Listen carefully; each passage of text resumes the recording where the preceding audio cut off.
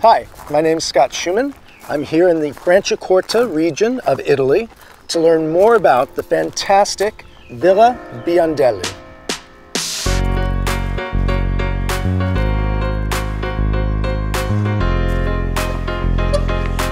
Welcome. Hi, I'm Scott. I'm Francesca. Hi, nice to meet you. Nice to meet you, Scott. I'm Joska. Thank you so much for having me. It's so nice to meet you guys. Welcome to our home. Oh, wow. Fantastic.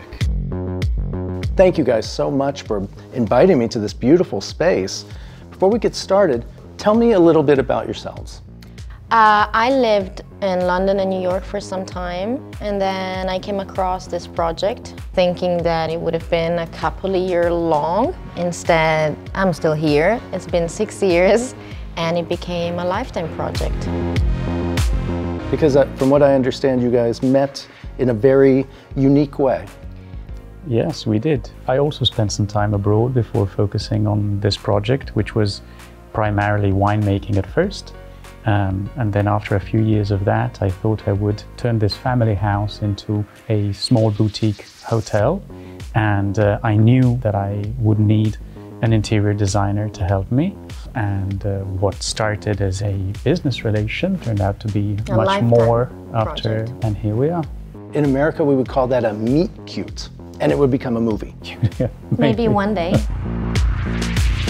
I grew up in this house. My family spent a lot of time here when my brother and I were younger, and this was our summer house. This place had a beautiful story. During the World War II, an Italo-American production moved to this house because Milan was being bombed, and they were doing one of the first animated movies of Europe. It was about Aladdin's lamp, basically.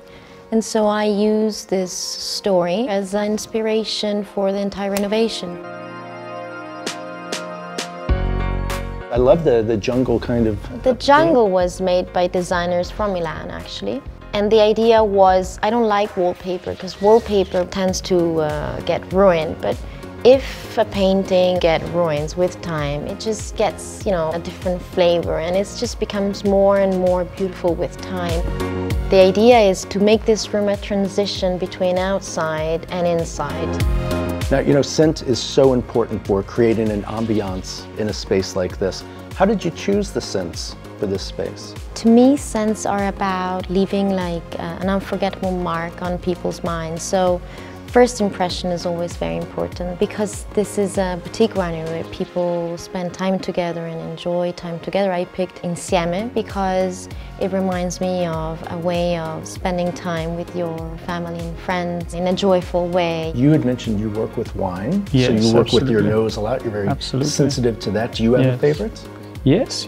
Well, I'm very fond of Luce di Colonia. I can't stand when scents are too invasive.